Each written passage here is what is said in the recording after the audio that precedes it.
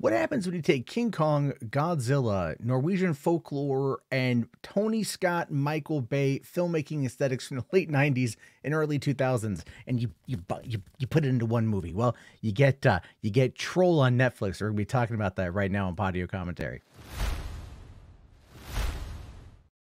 Hi, my name is Matt Jarbo. Welcome back to Podio Commentary. And today I sat down and I watched Netflix's newest movie, Troll. Well, of course, it's not the original Troll sound, which that came from 2011's found footage documentary, Troll Hunter, which is actually a really solid movie. No longer on Netflix, unfortunately. I think it's on Vudu for like $4, but if you haven't seen it, go see that one. But I digress. This is all about Roar Uthaug's Troll. If you don't know who Roar Uthaug is, he is the director of 2018's Tomb Raider, which I actually felt was a really serviceable action movie. I thought it adapted the property well. It's something that I would have liked to see him continue. Unfortunately, that franchise is now dead, but we know that he can at least pull it off when it comes to doing action. Here, he chose to take a whole mishmash of different themes and different movies and different things that we know that are familiar and ultimately predictable, and kind of bundle it into one movie that is very serviceable, very, very entertaining, and with a short runtime of really about 95 minutes without credits. It's one that you can quickly sit down and enjoy, or put on in the background or watch with friends and not really feel like you wasted your time. The movie, again, it's about a troll. And I feel that's probably like one of the worst things they could have done is name the movie after what it is. I know it's very much pulling from King Kong and Godzilla and other kaiju monster movies, but I feel like when they're trying to establish the mystery and the suspension of disbelief and the tension leading up to the reveal of the troll, it would have probably been better if the movie wasn't named that. And that's probably my only real large complaint about the film itself, is that it kind of like destroys its own mythos on that front. But when it starts diving into like the mythology and the folklore and everything else surrounding trolls, and really how Roar and his writing partner crafted a story that is heavily centered around Norwegian folklore, it's actually pretty cool. What's funny though, like I said, is that it is very much wrapped in this Tony Scott, Michael Bay aesthetic, where when you watch the movie and you see like how the military scenes are not only shot, but they are acted, the music, the editing, I mean, it's like, okay, I get it. I totally get it. I know what you're going for. I totally understand what you're trying to do. You're trying to establish that the military doesn't know what they're up against, and that our intrepid heroes are the only ones who can save the day, which is effectively true because nobody wants to believe that it's a troll. Like, you're looking at everything at first and they're like, you see footprints, and like no one outside of like the outsiders acknowledge that it's footprints. Everyone else is just like, is it pockets of methane gas? Is it just, water logs? Like what's going on here? Like, what's happening to the environment? Is this caused by global warming? And you're like, no, it's a fucking footprint, dude. What are you talking about? It's a footprint. Like, it's clear as day. So, I mean, like, the military people are very much, the government eggheads, everybody, are kind of stupid. So that's why they bring in Nora Teeterman, who is a paleontologist, biologist, right? Paleontology, biologist, whatever. She digs up bones and stuff, not unlike Dr. Alan Grant from the Jurassic Park series. In fact, when we first meet Nora's adult character, we see her on a dig site where they're running out of funding and they're dealing with all sorts of crap like that. And then, here comes a helicopter and the military whisks her away. But what's funny, though, is before that, the very first scene of the movie has Nora and her dad, Tobias, and they're scaling a mountain, when she's like 12 or 14. They get to the top of this peak and they're looking out over the Troll Mountains, and the dad's telling her this like folklore story about the 13 different trolls that ended up like getting drunk at a wedding and staying up all night and then getting turned to stone because they were out in the sun. And then she's like, yeah, Dad, that's just a folklore. Like, it's not real. I don't see any trolls. And he's like, it's not about believing what you're seeing. It's about seeing what you believe, which I thought was really interesting considering like the movie's kind of bent on Christianity. Just, it's kind of a weird take on my end, but you know, so she kind of like looks at it and he's all like, look with your heart, Nora, look with your heart. You know, I don't know where I did that accent from, but anyway.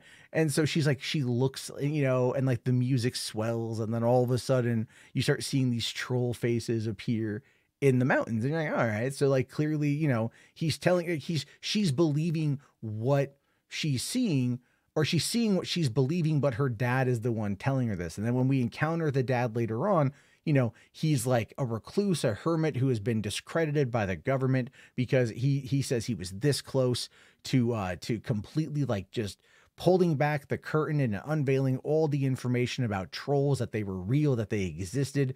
And then that the government like shut him down and they locked him up and everything else in the process. And what was really funny about that is it's all true, which I thought was great. That's where I got like more of like a Tony Scott kind of vibe off of it, right? For some like conspiracy theory sort of stuff.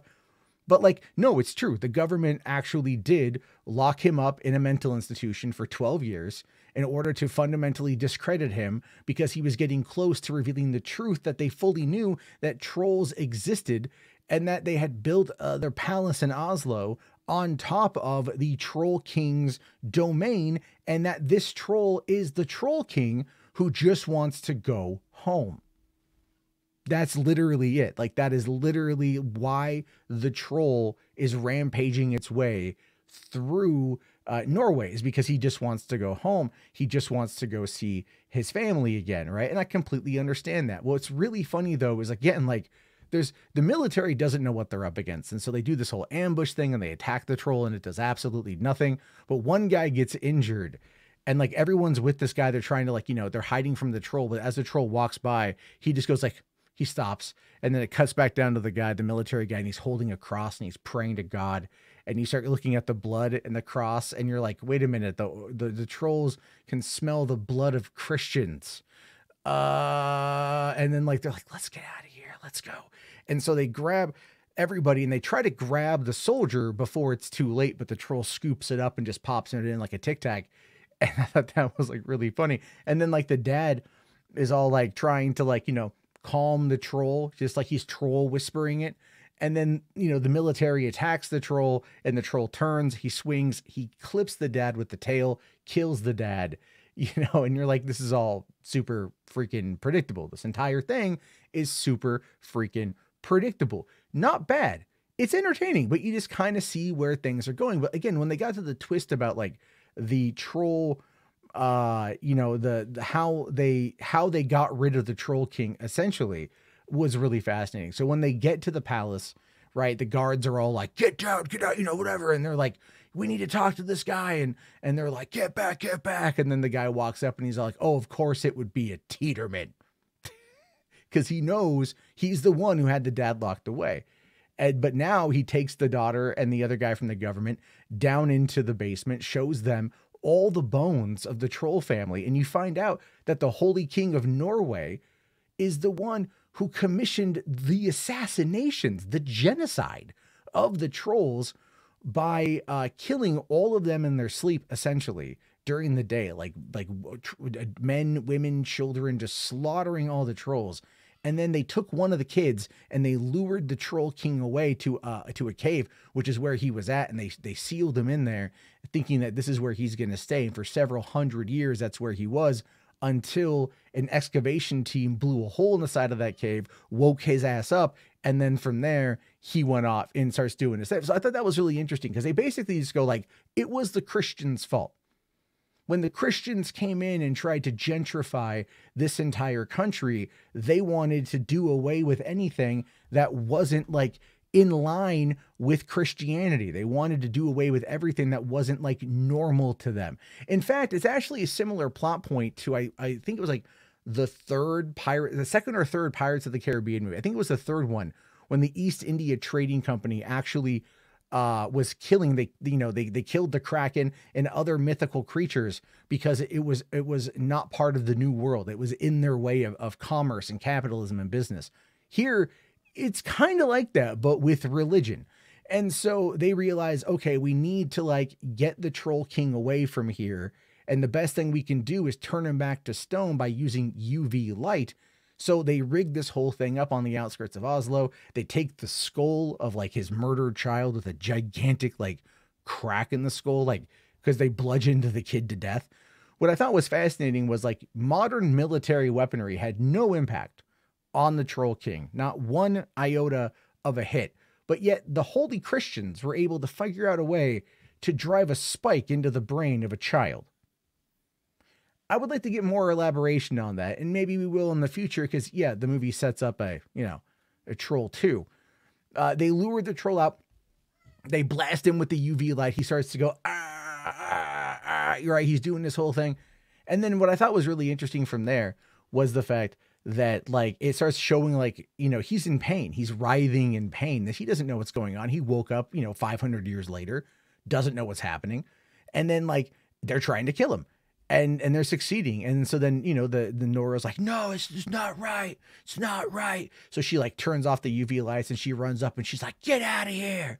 Get out of here. We don't love you anymore. She doesn't always yell at him. But then the son, comes up and ends up just kills him right there. He falls over. He dies. They save the day. And then they go, I wonder if there's any more out there. I wonder if there's any more of these trolls that are hanging out here in a cave somewhere. And then like the movie ends and it like, what's funny is it goes to a mid-credit scene showing that the son that was used to lure the Troll King into the cave originally is still alive, not dead. And then he wakes up at the end of the movie, obviously establishing like a Troll 2 type situation.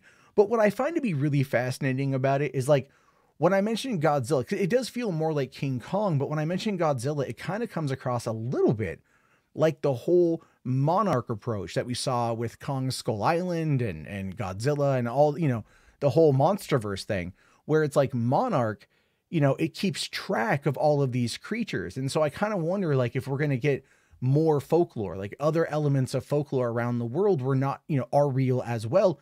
And that could be Netflix's own approach to some kind of Monsterverse sort of situation. And because there are a lot of European folklores, Norwegian, everything like that. There's a ton of those kind of characters rolling around, and they could turn those into movies. I would like it if they actually spent a little bit more time, maybe like working on the acting a little bit. It was a little bit off, but there was a guy in the movie, is like the prime minister's assistant. He's kind of like the love interest, kind of like the BFF, kind of up in the air on what's going to happen with that, to be fair.